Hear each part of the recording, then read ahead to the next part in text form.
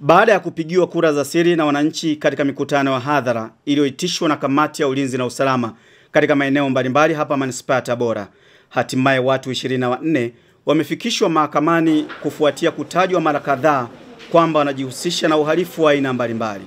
Wakili upande wa Jamhuri Tito Mwakalinga amewasilisha maombi mbele ya Hakimu Mkazi Mfawidhi mkoa wa Tabora, Chiganga Mashauri Tengwa, juu ya watu hao 24 kama ambavyo sheria inavyotaka kufikishwa mahakamani ndani ya saa 72 endapo mtu yoyote atahisiwa tu na kutajwa mara kadhaa kwamba anajihusisha na vitendo vya uhalifu. Mahakama ya Hakimu Mkazi mkoa wa Tabora imepokea maombi hayo na kuahirisha shauri hilo hadi hapo tarehe 25 Septemba mwaka huu itakapotoa uamuzi juu ya maombi hayo ya upande wa Jamhuri.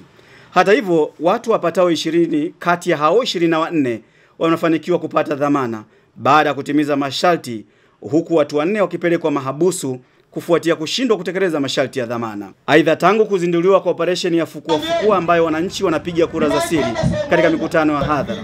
na kuwataja watu wanaodaiwa kujihusisha na vitendo vya uhalifu, watu hawa 24 ndio wanafungua milango ya kufikishwa mahakamani, huku idadi kubwa waliotajwa wakiwemo baadhi ya viongozi wa umma inaelezwa kuwa bado wanaendelea kuhojiwa na mamlaka za jeshi la polisi, na endapo tu watajiridhisha basi wanatarajiwa kufikishwa mahakamani wakati wowote kutoka sasa.